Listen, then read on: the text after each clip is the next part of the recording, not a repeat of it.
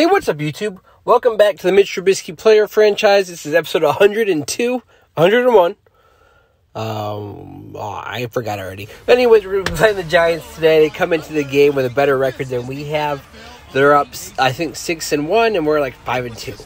So it's slightly better. It's only matters because it factors into who gets the number one seed in the playoffs, and if we have to play a wild card game or not, which I don't like playing wild card games. So we're going to start off in a really good field position at the 12-yard line on our way to scoring soon. Hopefully this runs right in. First play of the game, 12-yard touchdown.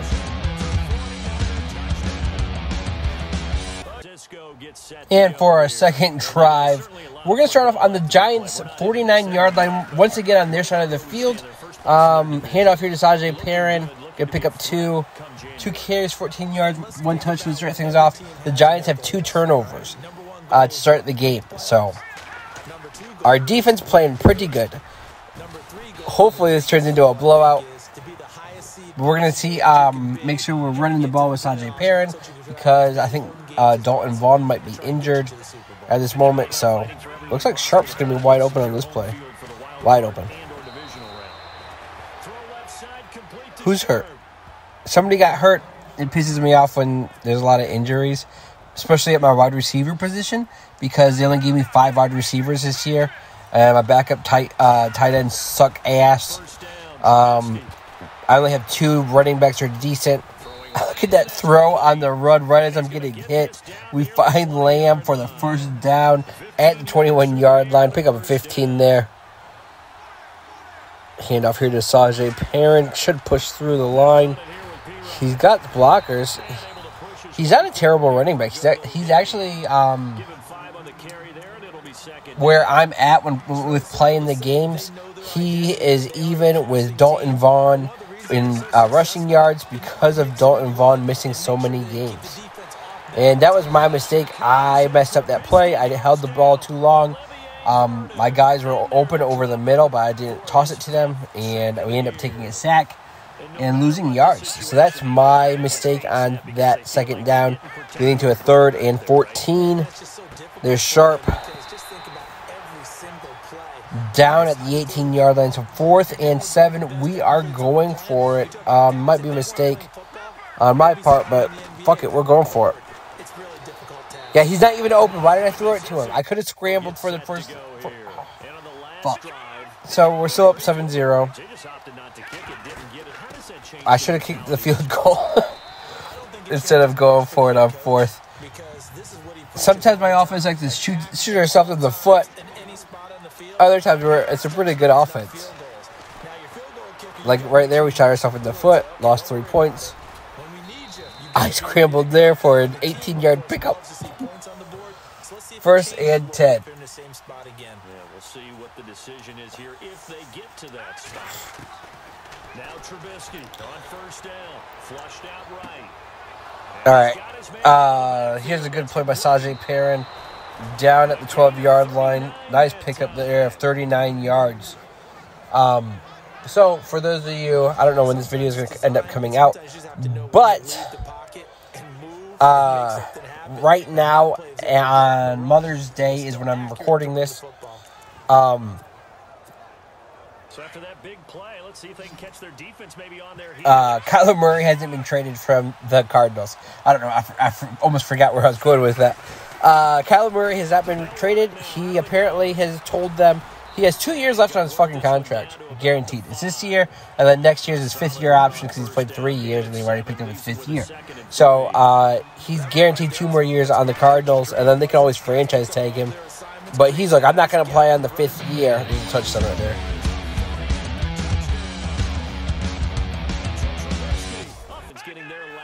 All right, we're in the second quarter, up 14-7 with 5:37 left in the second quarter. This game is a lot long. Damn it, I threw it to the wrong fucking guy. I should have thrown it to my running back. There was nobody over there.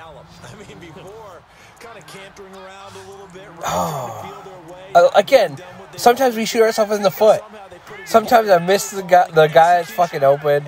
I don't think I do it that often.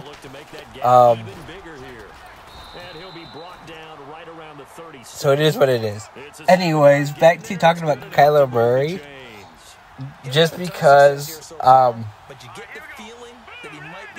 supposedly he told the team that he's not going to play on the 5th-year option, and that he wants $80 million a year. I don't know how accurate that is.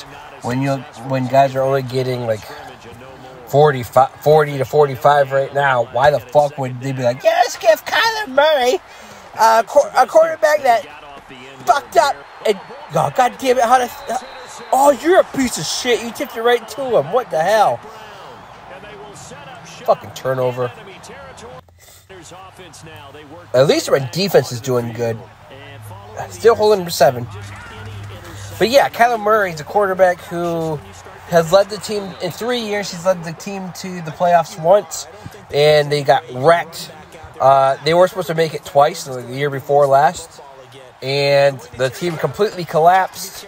And he went from being an MVP candidate to like 6 weeks later being considered a trash player by me. But he was. They somehow fucking missed the playoffs, and then all of a sudden they're like, oh no, he's good. So, I don't know why I was talking about that. But in other news, in the NFL world right now, there was something else I was about to talk about.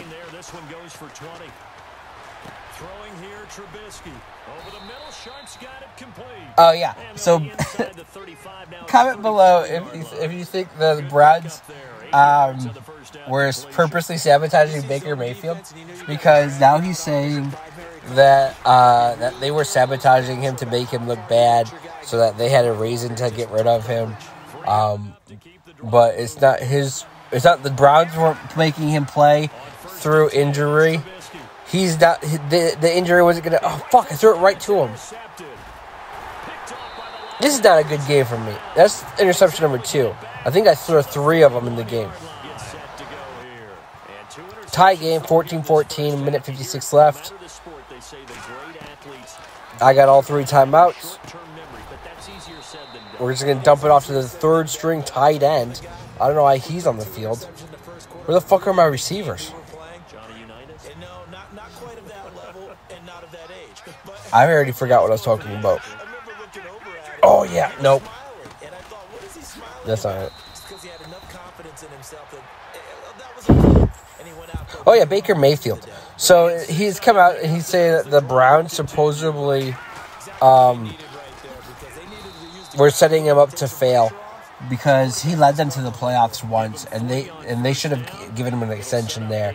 Instead, they made him play last year, and he got hurt and decided to keep playing through it. But they're still not giving him a contract extension. And then they went and traded for Deshaun Watson. So he did a podcast recently saying that he could see himself going to the Seahawks, like signing with the Seahawks. The Seahawks head coach has come out and said, yeah, no, we're not trading for any veteran quarterbacks. So no need to include us in your weird signings. We're not trading for you. We're not signing any Baker Mayfields. He didn't say him by name, but that's who they were talking about. Because since Baker's under contract, other teams can't talk about him by name. They could just say other veteran quarterbacks they're not trading for, meaning they're not trading for Baker. The Panthers apparently were in the middle of trying to trade for him during the draft. But they wanted the Browns to pay the majority of his $18 million guaranteed salary, and the Browns said no. So the Panthers then traded up in the 3rd round to select a quarterback of their own. And now they're not. So basically, the 2 teams left that might have had interest in Baker Mayfield definitely do not anymore. Just trying to get myself some space to make the throw. There's a touchdown, baby.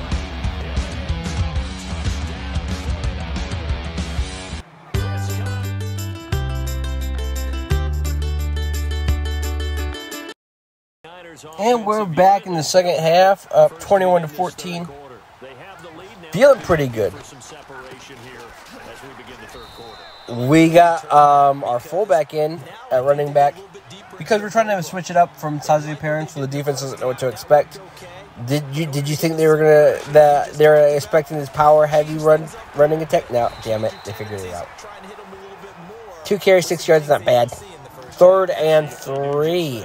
Just a yard on the pickup there, and it'll leave them with a 3rd and 3. Now I've debated cutting out The Niners on 3rd down. They've been okay, 2 for 3 thus me far. picking the plays It's 3rd and 3. to speed it up a little bit, but it wouldn't really speed it up that much. Escaping the pressure right. I was waiting for somebody to get open. We're going to find our fullback pickup of about 6, maybe 5. It's a pickup of 6 and good enough to move the chains.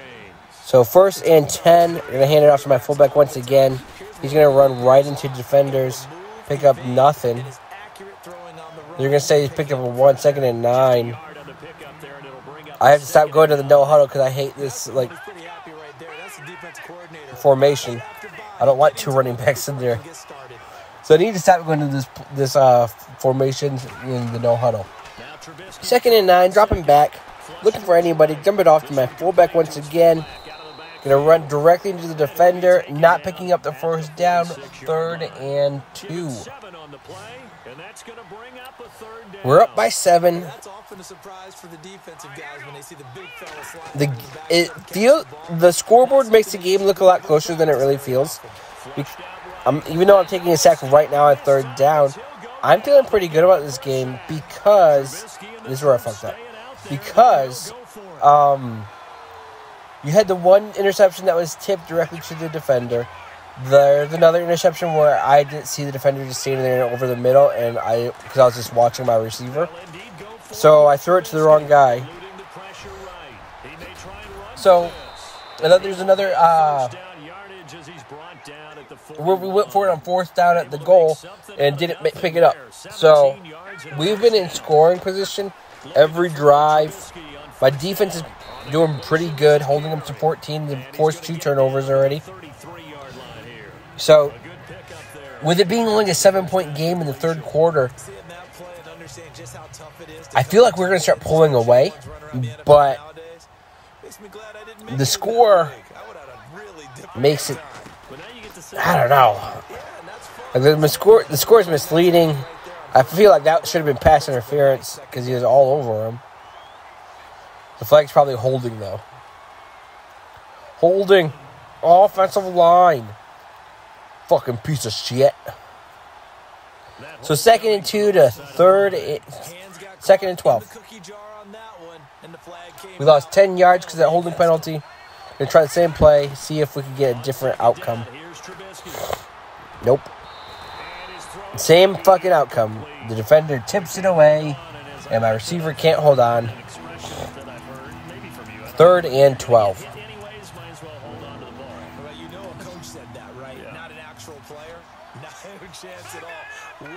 All right, so I wanted to go to Lamb here, but fuck no. And they're going to pick up the sack on 3rd down, so that's going to bring us to 4th and 18. And I'm going to be like, fuck that. I'm going for it. I'm on their side of the field. Why the fuck would we punt it? Go for it. See, take a shot. And bingo bango, we pick up that 4th and 18 for a 1st down at the 24-yard line with a nice 25-yard throw to my backup tight end. So 1st and 10 here, hand it off to Perrin. Let him just run it. Down at the 20-yard line, 12 carries, 49 yards, 1 touchdown. And he's got some yards receiving as well. Pretty good game for him. You should have kept bouncing that to the outside instead of trying to cut it back in. That's weird. The hole was on the inside. Look. Whatever.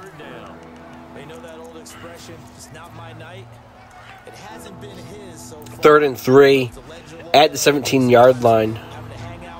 We got some tight ends in at wide receiver. There's my receiver, Lamb, wide open for the touchdown.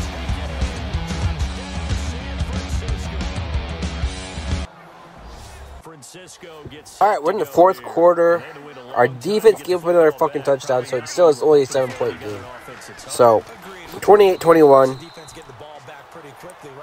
We'll just drive down, eat up clock, see if we can score another touchdown.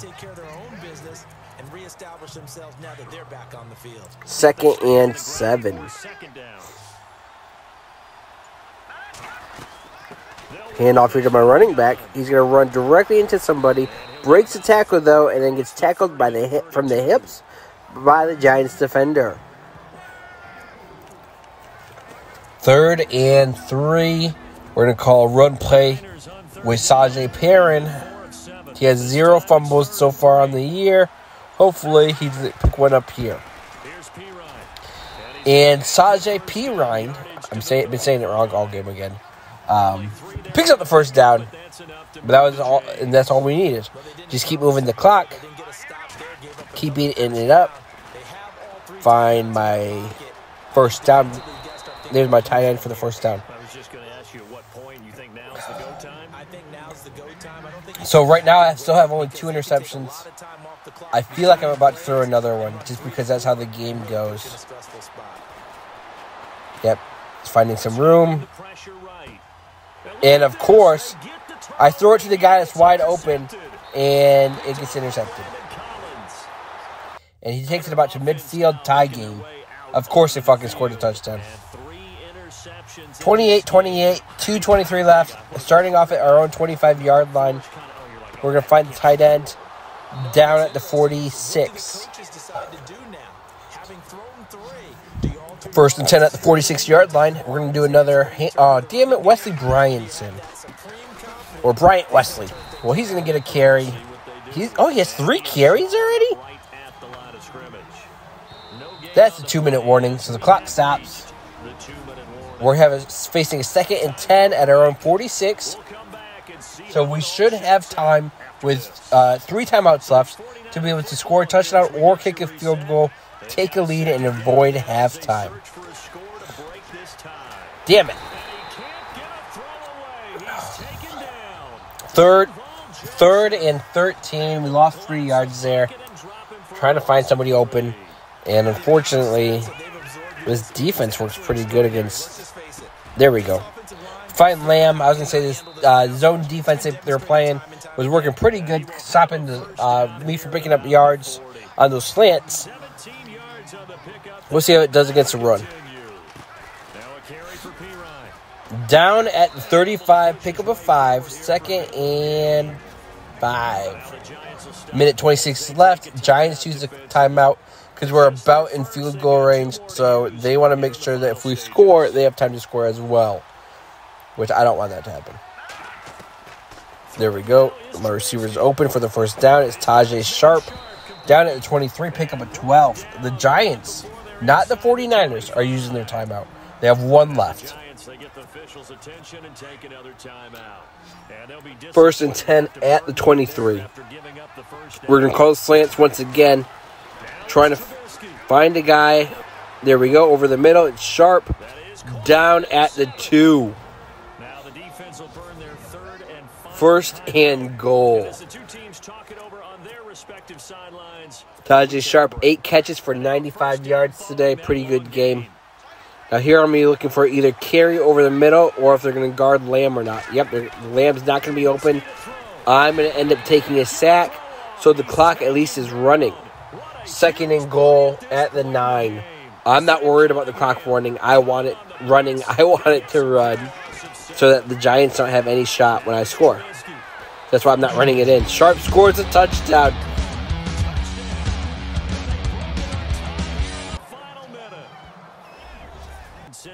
We get the ball back with 37 seconds left in the game.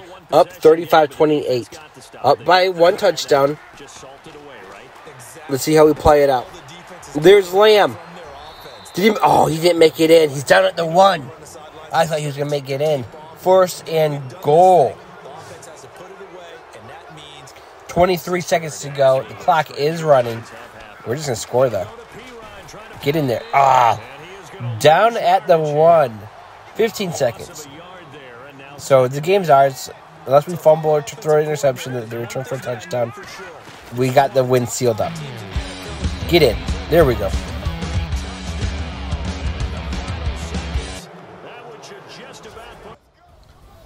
And that's it, folks. We're going to win 42-28. Only a 2-touchdown win. It felt a lot closer. Besides the random interceptions, one of them was definitely my fault. I didn't see the defender. One was tipped, and the other one was weird animation from the computer that the defender knew exactly when to run right in front of my receiver, who was wide open, but whatever. We walk away with the win. Pretty excited. Stick around. You're going to get to see my stats for the game, and we'll get ready for our next game. Oh, was that the Giants' first loss? Oh, I think they had a tie. I think they were 1-1 now. Maybe. And I think that improves us to 7-2. So, there's the highlights right up here. We're gonna look at my stats, and we're gonna call it quits. So, if you guys enjoyed this one, which I hope you did, and if I made you laugh at all, or you were like, that was interesting, don't forget to subscribe and like the video.